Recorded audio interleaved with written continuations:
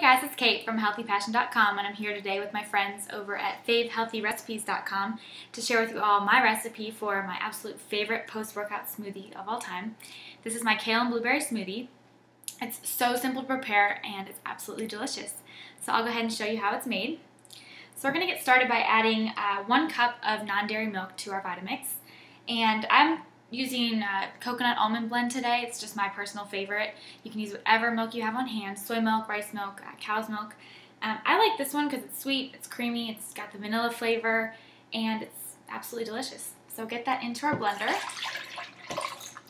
And next we're going to add our frozen blueberries.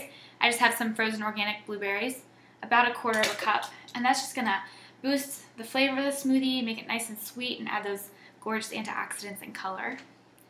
I'm also going to add some ice. I have about 5 ice cubes, and that's just going to make this nice and cold.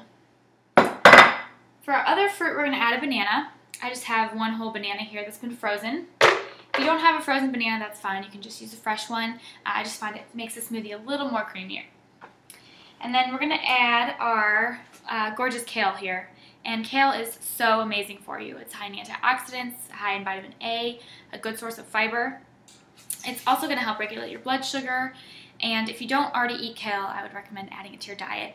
And if you're afraid, this is the best way to probably get started. So I have about 3 stalks here that have just been taken off the stem, and I went ahead and chopped it up. If you have a Vitamix, you don't need to do that, but if you're using a regular blender, I would recommend it. So we're going to get that in, and it's about 2 big handfuls of kale. So we're getting a lot of veggies in really simply. All right, and then we're going to add some optional ingredients. I have some protein powder, and this is just a vanilla Sun Warrior is my favorite. So just 1 scoop, and that's just going to add protein and really make this a nice filling meal. Then we're going to add some maca, and maca is a really great Peruvian root. It is an adaptogen. It's going to help your body to adapt when it's under stress. It's also going to help boost your energy, boost your stamina, and regulate your hormones. So if you do have this, it's a great thing to add to your smoothies, and I absolutely love it. It's got a nice malted flavor. So I'm just going to add about a teaspoon. We don't need much to get the benefits. And the last thing we're going to add are some chia seeds. And chia seeds are another one of those things that I recommend adding to your diet if you don't already. They are these little tiny seeds, and you can use them in everything from smoothies to salads to chia pudding. They're really great, and they're a high source of antioxidants, magnesium, iron. They're going to add a good source of fiber, and they also help to regulate blood sugar. And the best thing about them is that they last a really long time, and unlike flax, you don't have to grind them to digest them and get all those amazing health benefits. So you can add them literally to anything, and they'll be perfect. So we're going to go ahead and get our lid on here and just give this a nice blend to kind of combine everything.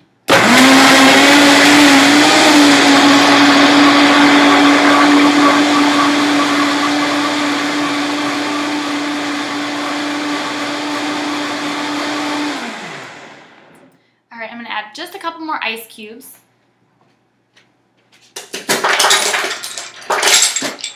I like a nice cold smoothie. Get those in there, about 3 more, and then we'll go ahead and blend it up one more time.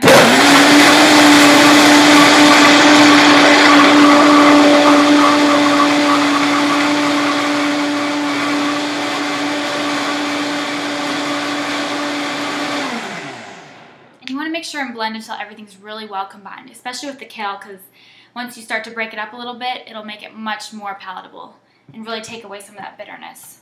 So this looks great. And like I said, if you're using a traditional blender, you'll probably need to go a little bit longer.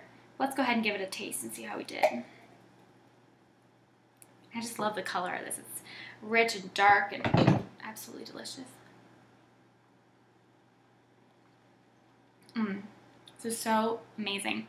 The blueberries and the banana really help to mask that kale flavor, and you're getting so many amazing antioxidants and vitamins and fiber and protein. This is absolutely the perfect post-workout snack for anyone. So for more recipes like this one, visit ahealthypassion.com and favehealthydiets.com, and I look forward to seeing you all soon.